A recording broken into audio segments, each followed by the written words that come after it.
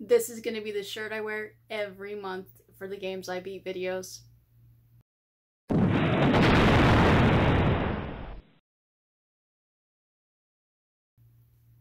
So everybody, the next month is down and in the books, and I'm going to tell you all the games that I beat.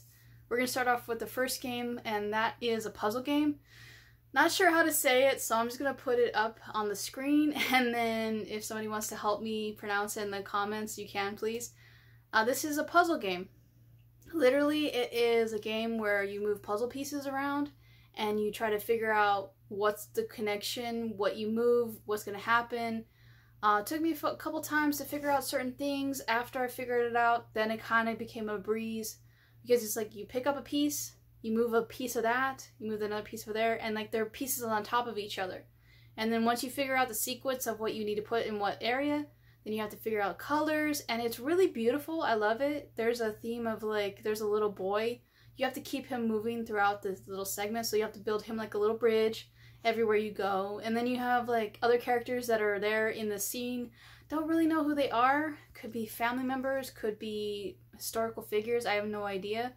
But it's really beautiful. I do recommend it. I don't know if it's going to be on Game Pass for long, so if you find it, please try it out. It's worth your time.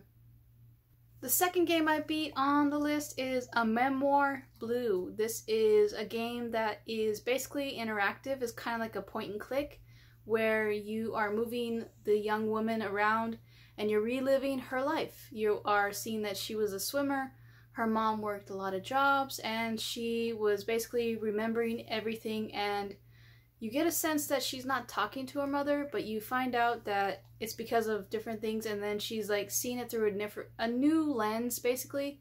She's seeing that her mom did work a lot, so that's why she was not there all the time, and so she's kind of like realizing, I should be nicer to my mom. Maybe I should accept that because she wasn't there for my swim meets or for whatever reason, she was really working and she was there in spirit, so I should cut her some slack. And it's a beautiful story. I definitely recommend it. I'm not sure how long it is because I played it and I kind of figured it out right away, so it might take you like 3 hours, but definitely a game I recommend. That I played Gears 5. It's a good game. If you never played Gears of War, or Gears now is what they're calling it, it's basically you have a young man who is Marcus's son, then you have two other characters that you've met, and I don't remember when they showed up in this show. Might have been Judgment Day, I think Judgment is what it's called. But you got Kat, and you are trying to figure out how to beat the machines and all the creatures that are there. It's normal Gears of War, basically. You shoot them, it's a first-person shooter, and you are trying, well, third-person shooter, basically, and you're going around and trying to get everything. The one thing is, I will say, there's some moments in Gears of War that you're gonna be like, what the hell, I can't figure this shit out. And it's basically gonna be like that throughout the whole game. You'll be like, Tomb Raider, you're gonna go, so that's what I had to do. And it's always something stupid and very easy to find, and then you're like, I should have done that. Okay, cool. Boss, the same thing. You gotta find their hitbox, gotta find whatever you're gonna do, and then you're done. So, recommend Gears 5. I liked it. The only thing that was a little was the ending. So it's not a 10 out of 10, but it's definitely like a solid 7 or 8 for sure. So after that, I beat Resident Evil 2, the remake. This one is a really good game. It's pretty much you are Claire and Leon, and you're finding out that 6 months after the mansion incident, you are stuck in a city and you're trying to get out of it.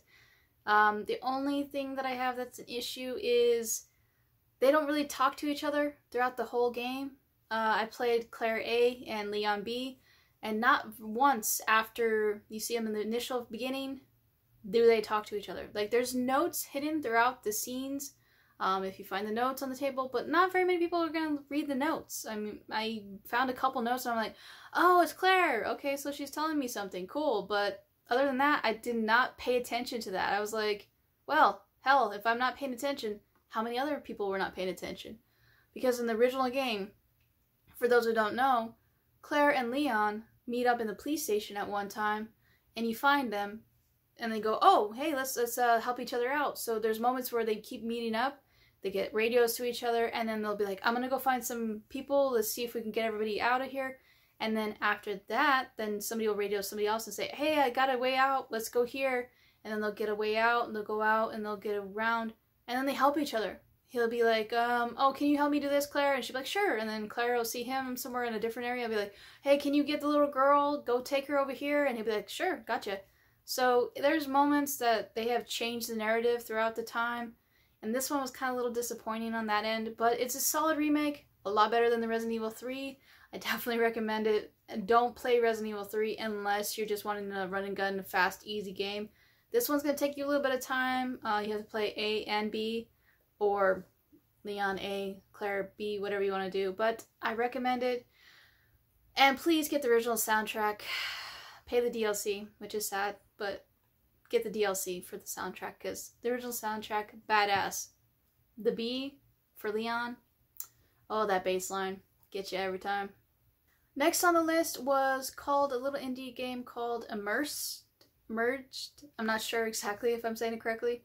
But basically, you're a little fish, and it's a puzzle game. You have to get the fish from point A to point B, and it's pretty much where you have a little fish in like a little bucket, and then you have to like hop the fish into another part of the water source, another water source, down a pipe, into this. And the main objective is just get the little fish home. It's a very, very short game. So if you find it, it's free. Try it out. The puzzles are a little challenging, but you will beat it within half an hour or less, depending on how fast you figure out every single puzzle. It's an indie game, a little team that made it, and definitely a very good puzzle game. So I don't know if they made any more. I recommend you find them, see if they have made any more, because that little puzzle game was a blast. Next on the list was Pride Fighting Championships. I love Pride Fighting Championships. It was one of my good ones that I always go to. It was Bellator, this one. And I've played this game, but I never went through a tournament. I would just play like a little exhibition match and call it a day. But you know what? I decided I have not played through, technically it's a story, I guess, or career mode for them. And I wanted to see if I could beat the whole tournament. And you forget about how fun the entrances were back in the day.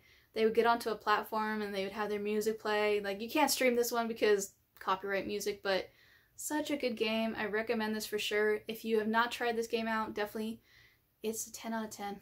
It's a good fighter. A little wonky on the like animation of the arms because the elbows go a little weird way, but yeah, I like how they use the submissions. I liked how they used everything. Definitely worth your time. The ground game is good, so take this one over like UFC 1 remake or whatever. Like, I don't know. They keep changing it to where it's just like Hitman, UFC. Like, we have 2 or 3 games called the same thing. But definitely get this one. The training is fun. It's worth your time. I was in a fighter again, and the next one is Hardcore ECW Revolution. I did not play this game at all, and I know a couple people in the community have really big like wrestling game collection, and this one was recommended by a couple people in the community, and they're like, definitely try this out. So I found it on my emulator. It worked, thankfully, and the ROM played beautifully. I played as, I believe it was Raven. Correct me if I'm wrong, but I think it was Raven. And so basically you just wrestle like any wrestling game. You have a career mode, or you have like build your fighter. And so I just picked one of the actual fighters that are already on the ECW roster, and then I just like went through it. I don't know if it's endless after you keep getting your belts, so I defended my belt a couple times and I was like, I believe I won because I didn't see like an end animation or like a credits. So I played, got my belt, defended it a couple times, and I'm like, I'm kind of getting bored, but it's a good, definitely good wrestling game to recommend to anybody. And as for the Game Boy Color, gotta try it out if you have a Game Boy Color for sure. Then I was in a beat 'em up mode again, so I went to the Game Boy Advance and I got Teenage Mutant Ninja Turtles. This one is a fun game. It's basically, so you get each turtle and you play it and you have to beat their act. I'm not sure like what it is, but you get so many stages for each turtle, And when you play Mikey, you'll have a different scenario than, like, say, Donatello or Leonardo.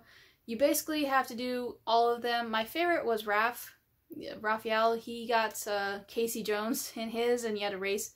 The race was weird. You basically had to, like, hit every single speed point to be able to beat Casey, but definitely a good game. I recommend it for anybody who has this game, or anybody who has a Game Boy Advance. Definitely find it, try it out. I did see Casual Gamer 84 play this one before, so I kind of got the gist of what the game was about, but yeah, try it out. Many in the community has beaten it, but I had fun time with it and I enjoyed it. I was in Indie Fix and I decided to go check out what was on the indie roster for Steam on PC, and the next game is called Left on Red. This is a interesting game. Basically, you are communicating with somebody else, and it's around the year 2020, because I know the game came out in 2020, so you are talking to somebody and you're trying to keep that person's hopes up, your hopes up, that we will go back to normal, or whatever normal is now, and just go to college, different things. And so you're playing around with trying to keep the person engaged and interested. So you are a little like Square, and you're hopping around on the messages, and you're trying to make sure that you don't say anything insensitive or keep the person not wanting to, like, talk to you. And so what really intrigued me was, like, what's gonna happen? Like, you kind of got into this mode of, like, wow, I'm really invested in this conversation, even though it's a game, it's not real. You're like, oh wow, somebody really did their research on how to make the story engaging, because you don't see the person at all ever. You don't know who the person is really. I mean, you kind of guess that that person is somebody who you want to date, but other than that, you don't know, other than, like, you don't even know their name. You're like, you know it's a girl, but you don't know their name. Like, who is it? Who is this person? Because I don't know if, like, it switches, but I don't recommend realistic mode. It really is realistic. So, like, if you text somebody and she doesn't text you back, it could be like hours before she texts you back, and it's like, yeah, I'm not gonna play realistic mode. I'm out. Another indie fix was on the list, and this one is called Who is Mike? Basically, you are a person. You are waking up from a weird dream or being knocked out, and you are trying to, like, ask questions and figure it out, and you're like, who is this person? Who am I? What's going on? And so you see that there is a person who looks exactly like you when you wake up.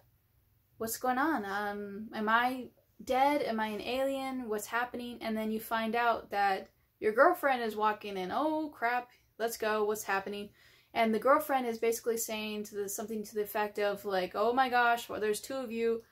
Who's the real Mike? And then you have to say it's me, and then the other one's like, no, it's me. And so then you have to, like, answer her questions, figure it out.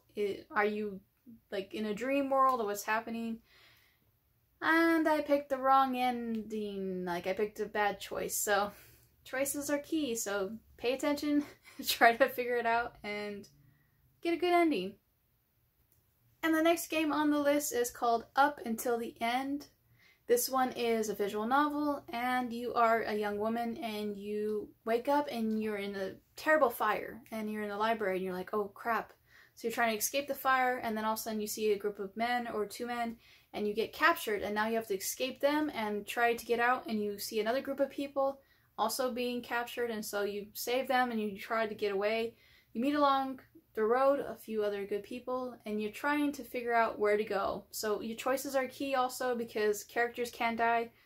I had that happen to me. One of my characters didn't make it, so definitely choose your path wisely and be careful, because you can die as well. I died from, like, a wolf bite or something like that, so yeah, it happens. Next is another little indie game. This one I believe is like a point and click. It is You Will Not Remain, and this one is very cool. It's pixelated. It's supposed to look like an old either Game Boy Color game or something like that to the effect, or an old PC game. And you are a person who is stuck in an apartment complex, and you're just going about your day to day. It's mundane, it's boring, but you're realizing that if you go outside, something bad or horrible is going to happen to you. And you keep hearing the radio play, and the radio says, do not let them in. If you let them in, they will kill you. And you kind of assume that it is people outside, other people you know. They are turned into something that you don't recognize. Or are you hallucinating and it's all in your imagination, all in your dreams, because you keep having nightmares and you don't know what is real or not real anymore because you think you're losing your mind as well. So you have to figure out everything. Should I go outside? You have to make the choice. It's a very short game, about an hour. So make your choice and choose wisely because you don't know what's outside. And the very last game of the games that I beat for this month was Ballads at Midnight. This is a game where you are a bard, a woman, and you have committed a horrible crime and the crown has thrown you into solitary, where you're going to be eaten by a vampire. I'm not making this up. It's literally this story. And so you have to try to get away from the vampire, and choices, your path you make, it could lead to you dying. You don't know. So figure out what you need to do. Maybe persuade the vampire to let you go. Your choices are key, and hopefully you make it. Sing him a nice lullaby. And that is it, everybody. I beat 13 games. So I am at my total of 108 games for the year so far. Let me know in the comments below, how many games did you beat? How many are you going for? Or what's your highlights so far of the year? And I'll catch you next time, everybody. Bye, everybody. Keep on gaming. Give it a like. Subscribe. All that stuff that YouTubers say. Bye, everybody. Catch you next month.